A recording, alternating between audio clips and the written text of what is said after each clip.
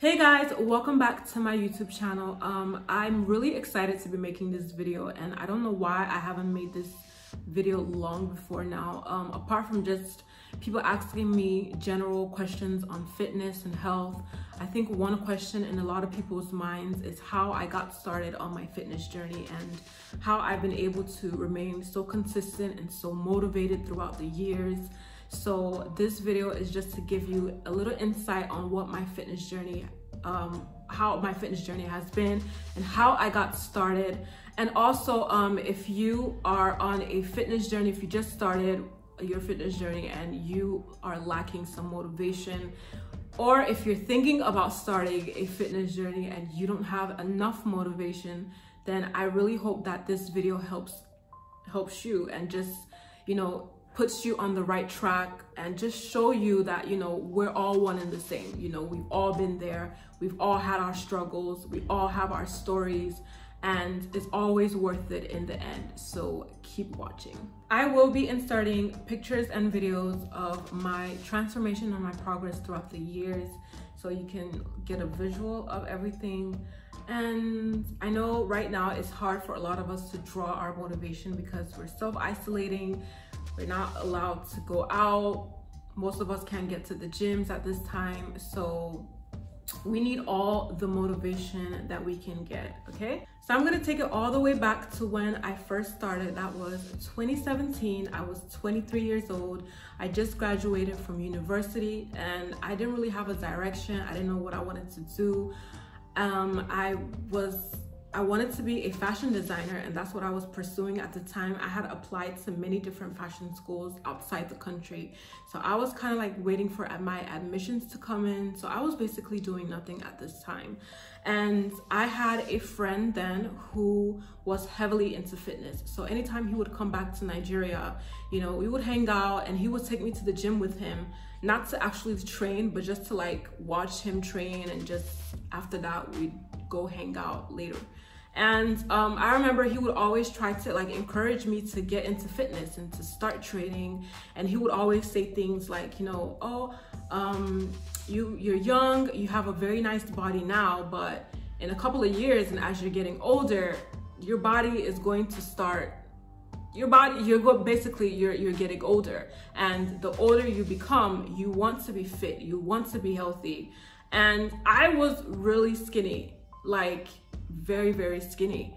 Sometimes I don't actually believe how skinny I was until I look back at my old pictures, and then I'm like, oh my God, like that was me, seriously.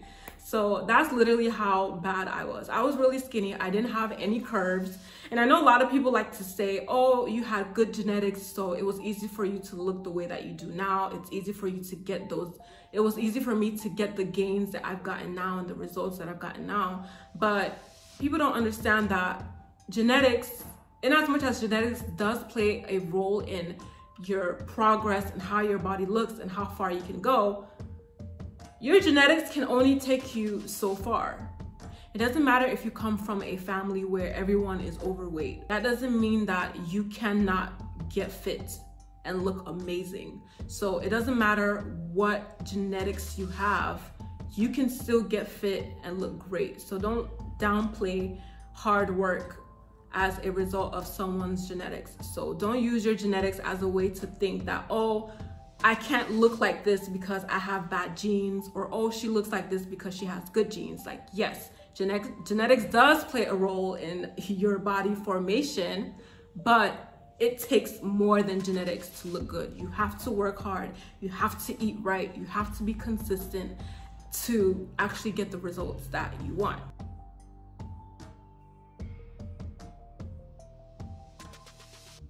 So back to my friend. He would always, like I said, push me to get started on fitness, and he will always try to like get me to see the benefits of going to the gym and training. And I, being very skinny, would always like brush it aside because I'm literally like 50, I weigh 50 kg. Why am I going to the gym? Like, do you want me to lose everything that I already have? That was kind of like my mentality then. But as time went on, he would continue to motivate me and push me. And the more I would go to the gym with him, the more he would try to get me to pick up some dumbbells and get some barbells and try to get me to do a squat or do some crunches or something like that. He would just always try to motivate me, and that rubbed off on me, you know. So that's just kind of how I picked it up. And you know, he would send me like Instagram pages of other female fitness gurus that were, you know, living outside the country, like really big ones. I think one was, if I could remember really well. One eternity later. I think one of them was Coco Chanel on Instagram, and it's actually quite funny because now we follow each other. And just a ton more female fitness trainers like that who are really big and doing really, really wonderful, amazing things. And he would tell me, oh, you should start something like this. You should start up your own fitness page.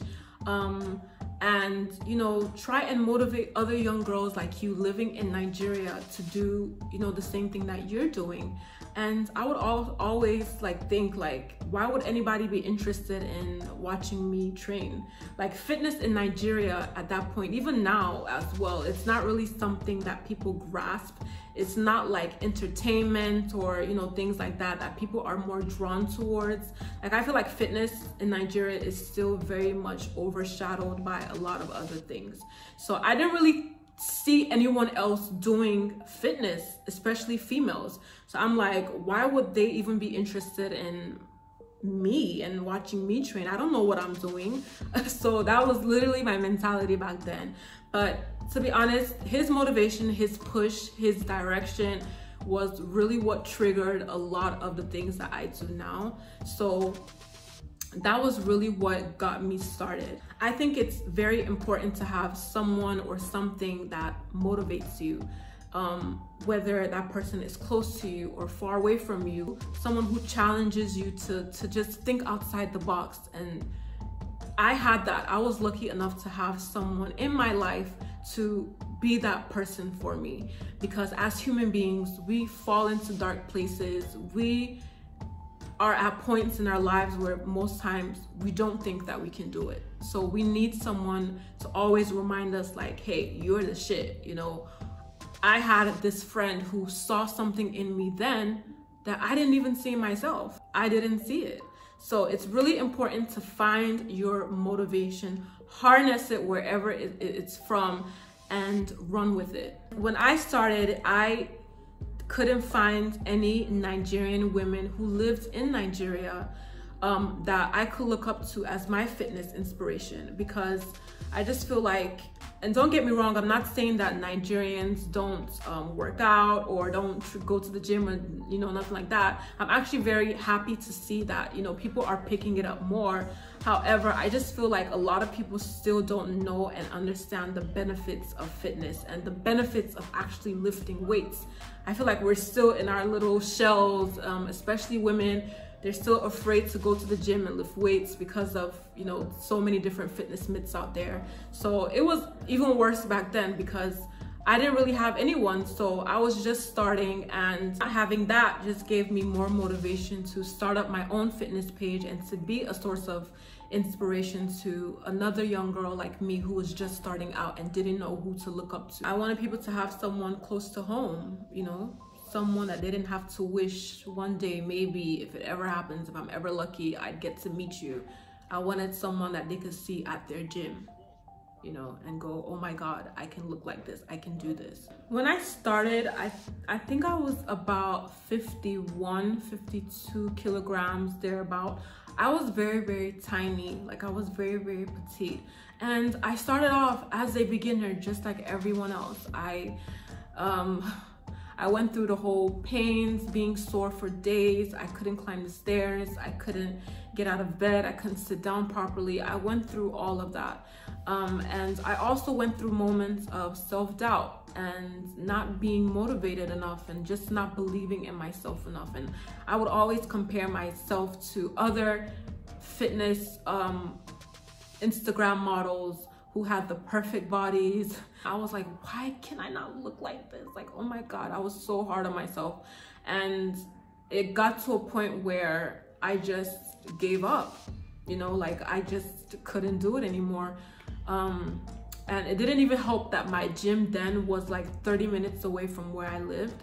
So I was spending money that I didn't even have going to and from the gym. So that was even more like, that just took its toll on me eventually, and I stopped training. And I stopped training for about 2 months. I literally just gave up. I was like, I am done. And I think that during this time is when I had to give myself a talk. I'm like, girl, you did not just spend all this time, because I think this happened towards the end of 2017. So I had already been training for about 8-9 months. So I was telling myself that you did not spend all this time, all this money, all this effort, going through all this pain to just say you're done. Like my dad would always tell me, you know, growing up, if you're not going to finish something, don't start it. So that was it. I gave myself a pep talk. I said, you need to get back into it. You need to finish what you started. And that is literally how I got myself back on my feet. So I also realized that, you know, the time that I had spent in the gym so far and just having somewhere to go as a release, it gave me a purpose, and I actually enjoyed it. I let my thoughts get to me. I let my insecurities get to me, and I gave up. I'm like, this has given you something to do, so you might as well just do it. So I got back into the gym. I think this was early 2018, and all the time that I had taken off by being lazy and giving up, I wasn't making sure that I was eating as I was supposed to, and me having a very fast metabolism, I lost a lot of weight. I lost everything that I gained, and I was back down to 52 kg or 51 or 53, those numbers. But I was basically back to nothing, and I was at square one again. This is when I started to do some research on nutrition, and I learned about calorie deficits and calorie surplus and what maintenance calories were, and how your muscles needed, you know, needed enough fuel in order for it to grow. And so this is when I started to really take my nutrition more serious, and I started adding more lean protein, more whole foods, more lean meats, and this is when I started taking my whey protein. So I didn't start taking protein until a year after I started training. So I always advise that you understand what your fitness goal is before you start adding supplements into your training routine. So this is what I did. So it required a lot of research, because I knew that I had to get back on track. I had to learn the science behind fitness and how I had to lift heavier and apply more resistance to my muscle in order for it to actually grow. My friend that, you know, got me into training, he was like my coach. Well, he was my coach, because he taught me how to train. He taught me the basics of everything that I needed to know. He taught me all the basic compound exercises that I needed and all of that good stuff. But he was a guy and I was a girl. So guys and girls have different training patterns, and we had different goals. He was more focused on, you know, the biceps, the upper body, and maybe he did like legs once a week. But I was a girl. I was really, really skinny. I wanted to put on some weight. I wanted that hourglass figure. So I had to do legs like 2 or 3 times a week. And in as much as I was seeing progress and growth in my thighs, because I was doing a lot of squats and quad dominant exercises like lunges and the leg press and the leg extension, I wasn't really seeing the growth in my glutes. You know, like all these other Insta models that I would see, and their butts are like really perky. I wanted that, but I wasn't getting it. And I was like, oh my goodness, what am I doing wrong? So I had to do my own research again. And I went on other Instagram pages of females who were mostly focused on glute growth, and I tried to mimic a lot of their workouts. So that's when I learned about glute isolation. So I did my research. What is glute isolation? What exercises are these? Help me, I don't know, what is this? So that is when I found out exercises that I had to do to only target my glutes. So that's when I started incorporating hip thrusts, kickbacks, and things like that that only focus on my glutes. And that's when I began to see the difference. Like my glutes started growing. So I went online and I did my fitness course and I got my certification, and I was like, that's it, you're in it now, there's no going back, you're taking this seriously. So I took my fitness content more serious, and that's when I started selling like meal plans to people and program guides. This was like a year before I even started my online challenges. So this was like an introduction into the business aspects of what I was doing. So I just started taking it more seriously. I started being more consistent in the gym. My workouts, I made sure that I was maximizing my training. I made sure that I was increasing my sets, my reps, my weights, and just being more consistent. And that's when I truly began to see the results that I wanted to see. I was glad I was making progress. You know, with my Instagram page, some videos would only get like 100 views, maybe 20 likes. And sometimes that will kind of like discourage me, like, what am I doing wrong? However, I had to remind myself that I'm not doing this for the views. I'm not doing it for the likes. I'm doing it because I actually have a passion for what I do. And the more consistent that I was, the more people began to take notice. Like I said, at this time, I started selling my meal plans and program guides to people. People would just reach out to me on Instagram and ask me like, what do I eat? And I would just like draft out like a nutrition plan and give to them, or a program guide and give it to them. I was not working. I've actually never worked a 9-to-5 a day in my life.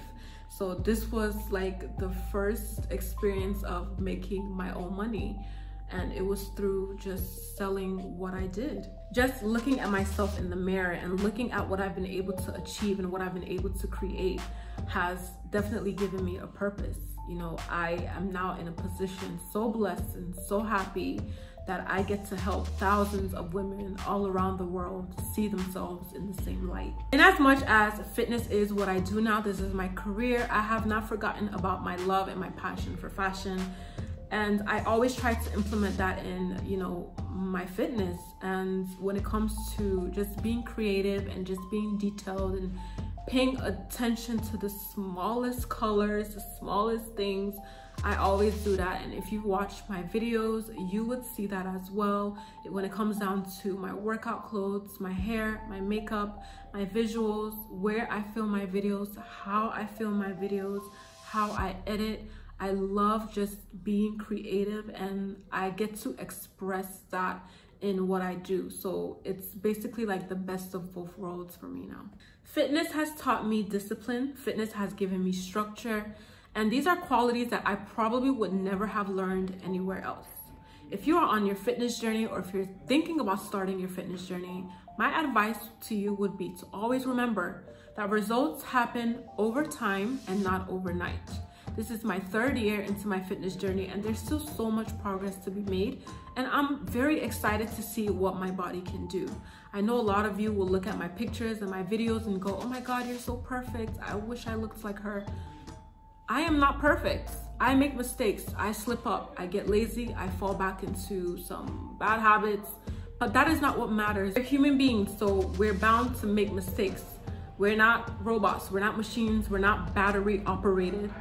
What matters is not whether or not you fail. What matters is how you get back up. Now, I take progress pictures all the time, and I compare myself to myself. Okay, I don't compare myself to her or anyone else or anything else. I compare myself to myself. So don't compare yourself. Don't compare your progress to anyone else. Compare your progress today to your progress tomorrow, and vice versa. I don't know if that makes sense, but yeah. Also keep in mind that this journey is a very long journey. It's a difficult journey.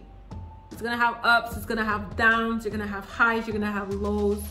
And always love your body even at its worst, okay? So always stay motivated. And that concludes this video. So I really hope that I motivated you in one way or the other. Leave me some really nice comments down below, and I'm gonna see you guys in my next video.